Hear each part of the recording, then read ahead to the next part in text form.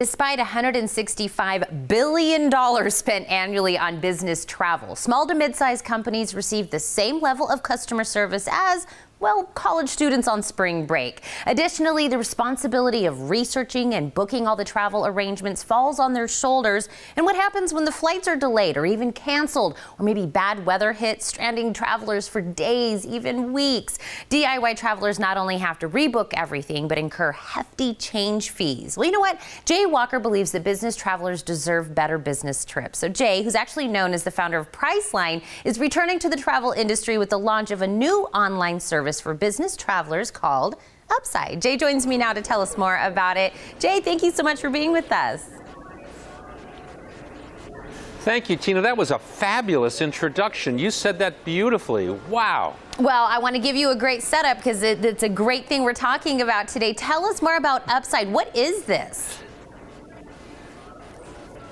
Well, Upside is the first online travel agent that's just focused on the do-it-yourself business traveler. That's the traveler who doesn't have a corporate travel department to do everything for them. You know who you are. There's about 15 million of you, including many at Tucson. This is the traveler who gets no real service, yet spends the most money and sits right next to that college kid you were talking about. The fact of the matter is, it's time for somebody to reinvent how the do-it-yourself business traveler gets what they deserve: real service. Well, so how is this different than anything else that's already out there?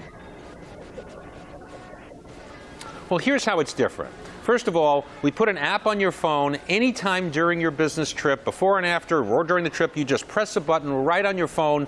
Boom. Guess what? You're instantly connected to a live customer service agent who has your full record in front of them. They know where you are and where you're going. At no extra cost, they fix things for you.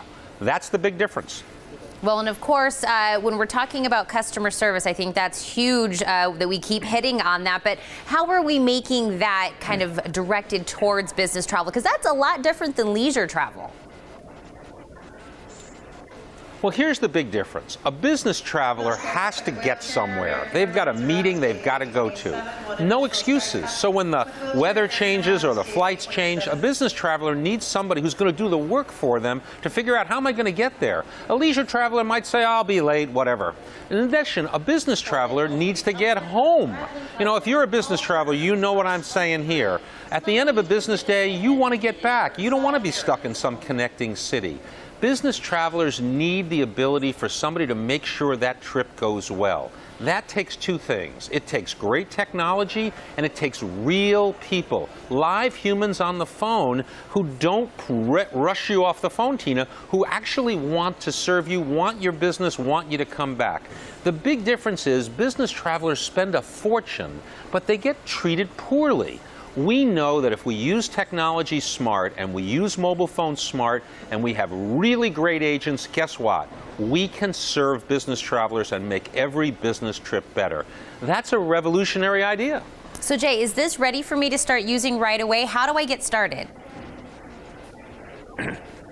You go right to Upside.com today. We have tens of thousands of people who visit us every week. You can buy a trip from us and know at no extra charge you get great service. And guess what? There are no fees, there's no subscriptions, there's no corporate deals. You, the business traveler, go right to Upside.com and boom, you're done. It's about as easy as it gets. And by the way, once you've got great customer service, you never forget it ever, Tina. That's our job. Delight the hell out of the customer. Delight the hell out of the customer. Jay, we're so glad you came back to the travel industry to save the day, and thank you so much for talking to me.